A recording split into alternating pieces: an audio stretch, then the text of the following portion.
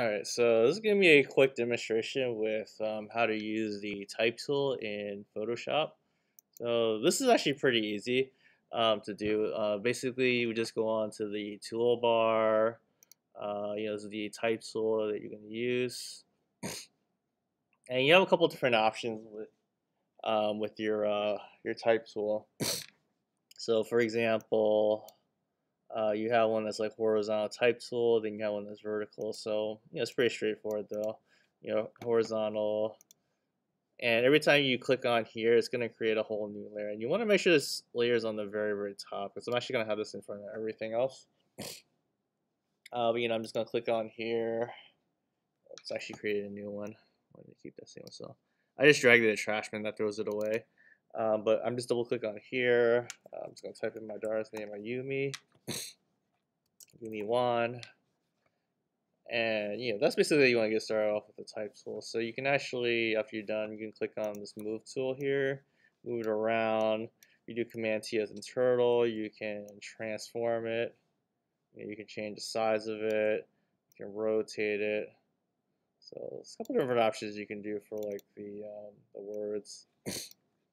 All right, so I'm just gonna put it here just so you guys can see it a little bit better. Now, with the type tool, though, there's the obvious, Command T as in turtle transform. You can also change it other ways too. If you double click on here, it's going to highlight the entire. Where I just double clicked on the T. Make sure not to double click on here because that's the name of the layer. So just double click on here, make sure that's highlighted. You have a lot of different fonts to choose from. So it's a little hard to see the font for where it's at, so I'm actually going to move it. Obviously, let's leave it up here for now. And the nice thing about Photoshop is you can actually do your fonts any way that you want, and and then you can kind of like move and change it later. So it's not like it's set in stone where it's at right now. You can just play around with it. So I'm trying to find something a little bit playful. I feel like this one's pretty good.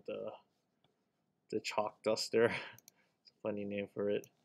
And this is a pretty good font to use for this one here.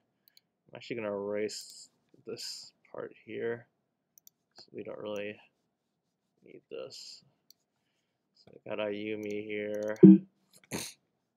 Then you can change your colors too. So I might do like a pink, because that's their favorite color is pink here.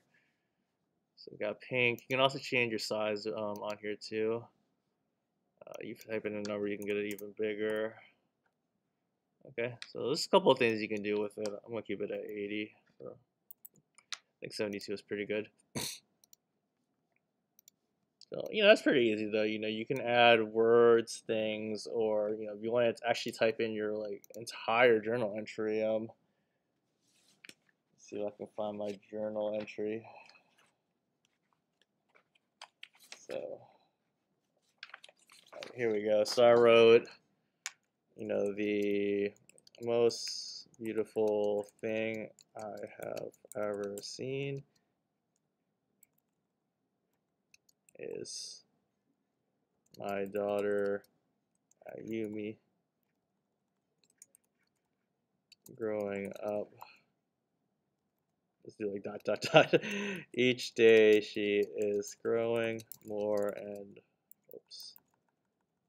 I'm kind of following along with how my sentences look, but you want to make sure it's like I'm gonna try to like line it up so she is growing more and more these past few days.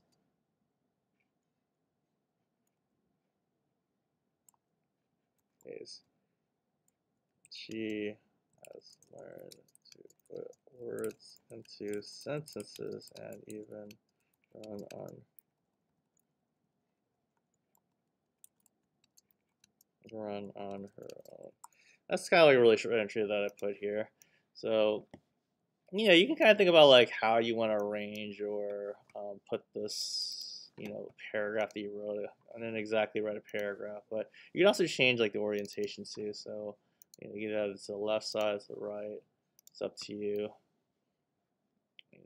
I'm gonna make this a little bit larger. I might actually use this as like a texture for the background. I think that'd be kind of like interesting to do. So, maybe have this like up here. Oh, it's been really slow. So, I might put it up here, and I might actually put it in the very back of the layer. So on the very back, it'll overlap like everything that we've done thus far.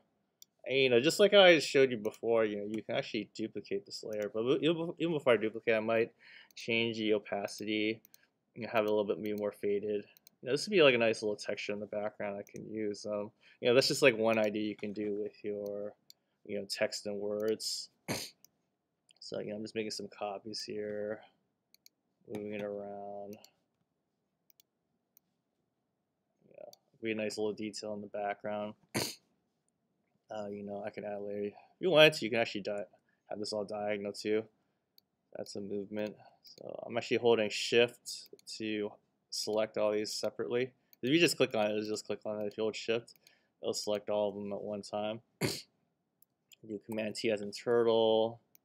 If you want to, you can add everything to like a slight angle to make it a little bit more interesting to look at. It's just like how I mentioned before how the layers work. It's, you basically, adding it in different areas. So this is like in the very, very back of the picture now. And I'm going to use this auto select because it's going to allow me to just click on, I guess it's not doing it for this, but you can click on each of them separately, move them around. Maybe I'm going to add one more up here. So there's a couple of things you can do with this, a lot of options. Select them all, fade out a little bit more. Alright, so I'm going to go back to the name here.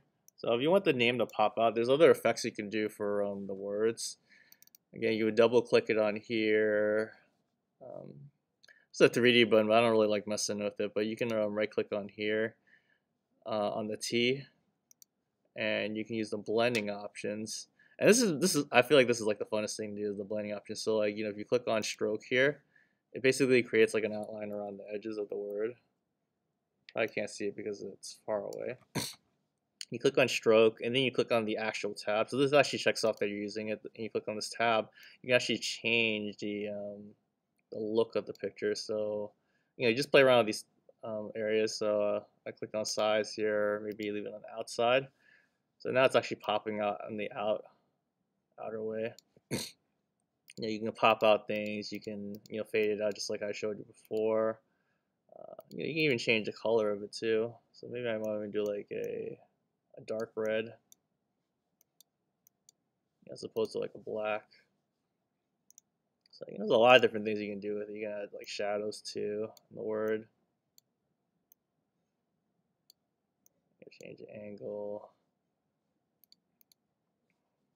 There's a lot of things you can play around with in the words. I'm not gonna go like super crazy with it, but this is just a couple of things you can do with the type tool.